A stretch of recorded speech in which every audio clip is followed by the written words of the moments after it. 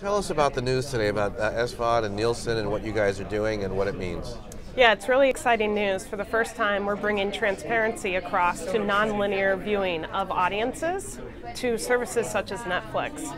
And that transparency is very critical for our media owners and studio houses who are working in which to understand the audience sizes to this content, so that when they go to the negotiation table, they have data that enables them to empower their decision-making process. When they're looking at windowing of those audiences across different distribution windows, different distribution platforms, they have that complete view of the audience. So tell us about the implications for other SVOD services, or what you guys are doing, or how this might roll out. Yeah, so we're starting with Netflix, but the goal is to extend this out to the SVOD landscape as a whole. We have 13,000 episodes under direct measurement that really is enabling them to understand that total audience consumption at an age-gender break and a true comparable rating to linear television. So what have been some of the challenges, and if you could also explain a little bit, is it a panel, is it software? Tell us how you guys do this. Yeah, so we leverage our television panel in which to measure and understand the audience composition of viewing these programs and episodes. We have a unique system that allows us to capture the signatures and understand who is actually watching these episodes in the home. So tell us about what the implications are for advertisers, because Netflix, of course, is advertiser free. Yeah, look, I think at the end of the day, everyone wants to understand that total content consumption, because as the ecosystem evolves and viewing behavior changes, you could see advertising mix and the non-advertising platforms transition over to advertise-supported platforms. So really understanding the best opportunity for content owners and creators to monetize those valuable assets is really the transparency that our clients have asked for. Cool.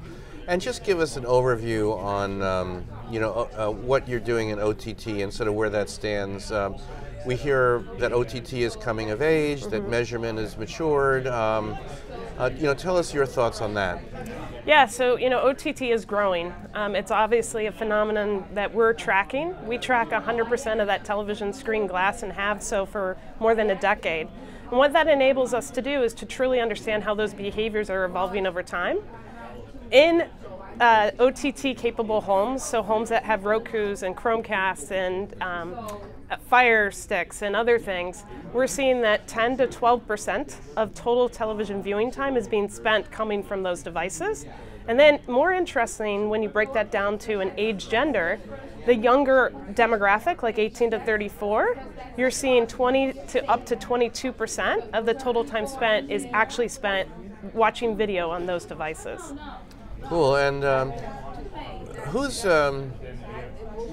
what's the need for measurement in OTT? That's kind of a very basic question. Is the demand coming from the buyers or the publisher broadcasters or everybody? Or? Well, everyone follows the consumer. So they want to make sure that they can monetize those consumers regardless of where they view and how they view and when they view.